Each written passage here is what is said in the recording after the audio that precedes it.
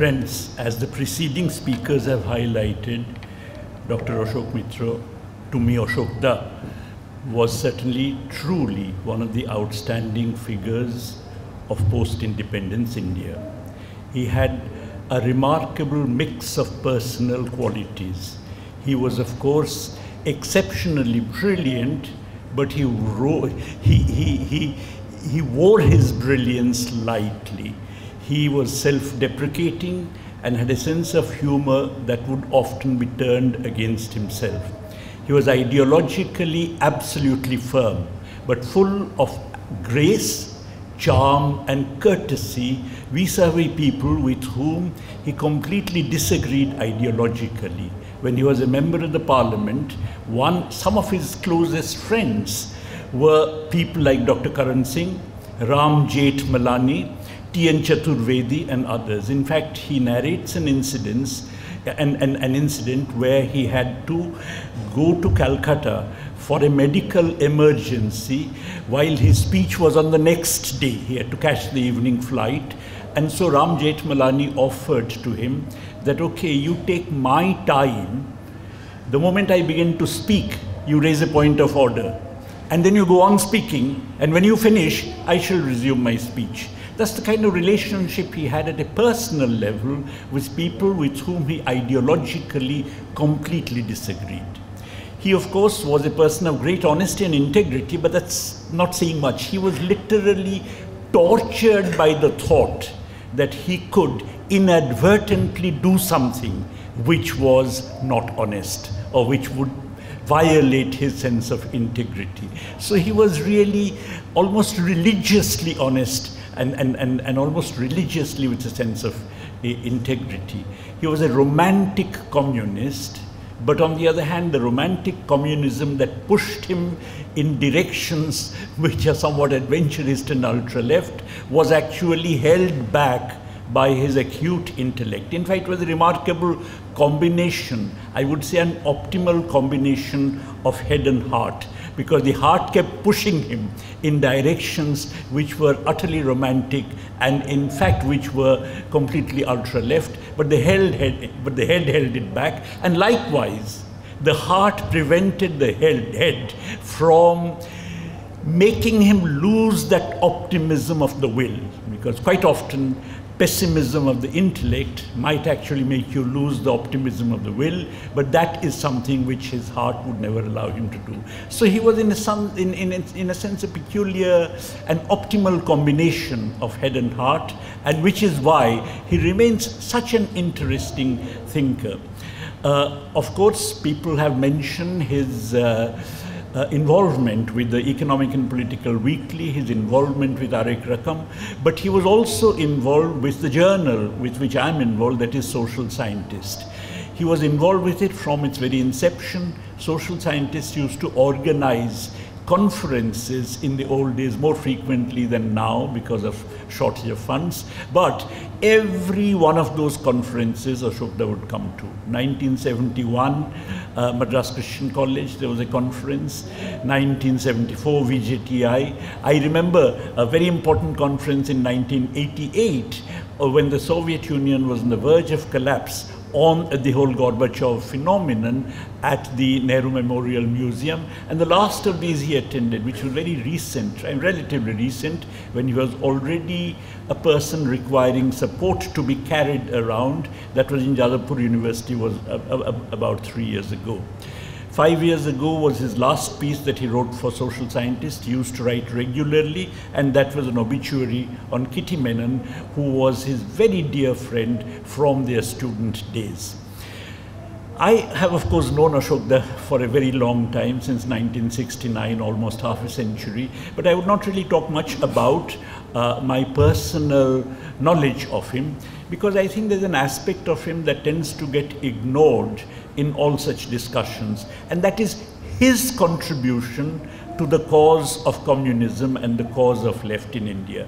We always tend to think of a person contributing to the cause of the left only to the extent that the person organizes the oppressed organize the workers, peasants and so on, by taking physical risks, by suffering physical hardships. And that is basically our conception of a contribution to the left, and a fine conception at that, but an incomplete one.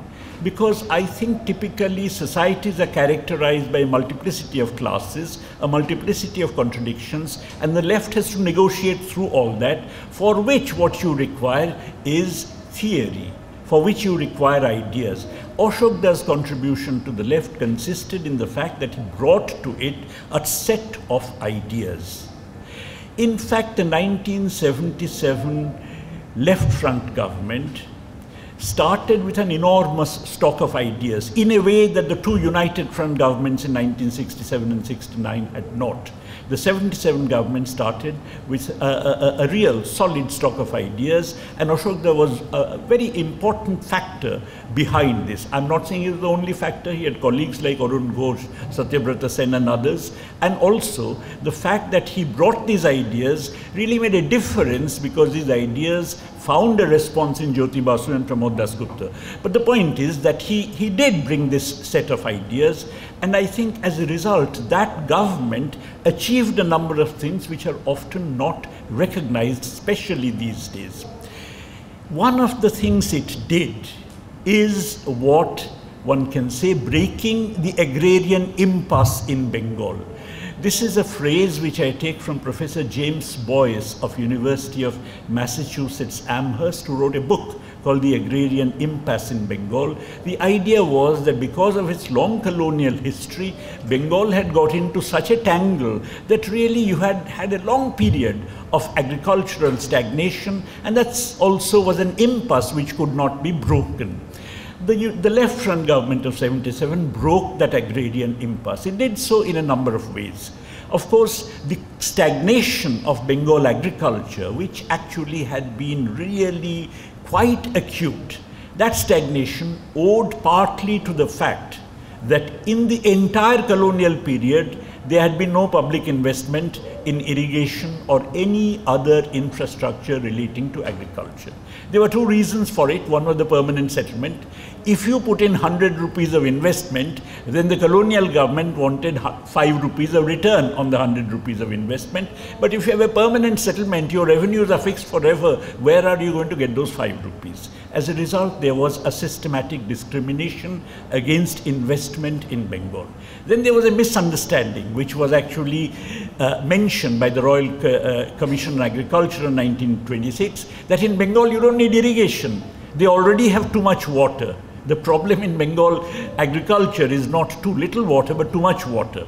As a result, there had been a complete ignoring of investment in Bengal agriculture. The left front government, notwithstanding the acute resource crisis that it faced, notwithstanding the fact that the power shortage at that period was so acute that substantial resources had to be devoted to the power sector, nonetheless enhanced investment in agriculture. Together with it, it brought about significant changes in the agrarian relations. And these changes took the form, as you know, of Operation Barga. It took the form of making sure, a very simple thing, whoever cultivates the land must actually reap the harvest. Earlier, as you know, the tenants would cultivate the land, the landlord's men would come and take away the harvest. But very simple thing, whoever cultivates the land would reap the harvest. The harvest then is given to the landlord, who must give a chit, who must give a receipt for it, and that receipt can then be used by the bank, against which a loan can be made to the tenant. It completely changed, these very simple measures completely changed the agrarian relations in the countryside, reducing the power of the Jotdars. And I said the agrarian impasse was broken, because of which Bengal for a while actually was the state, with the West Bengal with the highest rate of growth among all states, all Indian states, when it comes to agriculture. And this had its multiplier effects elsewhere. As a result, there was an improvement, especially in the quality of life in the countryside, which is quite undeniable. But along with it, of course, was the whole idea of panchayats. Now, panchayats are not a Marxist idea. As a matter of fact, while there is a certain superficial similarity between the Panchayat and the Soviets, but nonetheless, history had so moved on that typically communism had got associated with the idea of centralization. As a result, introducing panchayats in West Bengal, and the elections, as you know, were held after decades, was a major innovation, and actually it was thinking which took communism outside the confines to which it had traditionally been restricted. Together with it, Ashok, of course, as you know, championed the whole idea of greater devolution of resources and powers to the state governments. Now that again is not necessarily a communist or a Marxist idea, because centralization, central planning and so on are typically associated with communist theory or thinking, at least thinking as it had developed in practice. The fact that center-state relations actually became a major plank of left thinking is something to which Ashok made a very important contribution. And of course, it became important because Jyoti Babu accepted it and put forward, they put forward this novel idea that center-state relations is not a zero-sum game. It's not a question of states becoming powerful and center losing power as a consequence of it. The idea was that if there is greater devolution, then the totality taking the center and the states together becomes stronger. So that, you know, it's not that the states become stronger at the expense of the center, but the entire structure becomes stronger through the devolution of powers and resources from the center to the states. It is unfortunate. I mean, Ashok, of course, is a man of great principles, because of which he came into conflict, often with party discipline, and which ultimately led, because of some principal disagreement on the question of education policy, to his resignation from the government and the party. But that was really extremely unfortunate. In fact, it was unfortunate because that coincided also with the apogee of the fight on the center-state relations, because after that the fight tended to go down. You now had a situation under neoliberalism when the center actually arm-twisted the states through charging exorbitant interest rates to them on the loans it gave to the states into falling in line. Finance commissions would then come and say, we'll give you debt relief provided you accept the following terms, and those terms were invariably neoliberal. So generally, in that struggle over center-state relations, the mid-80s really marked in some sense a kind of turning point. And it's a pity that Ashok was not there at that point to carry this struggle forward. And now it has reached a point where the GST, which is a complete abrogation of states' rights,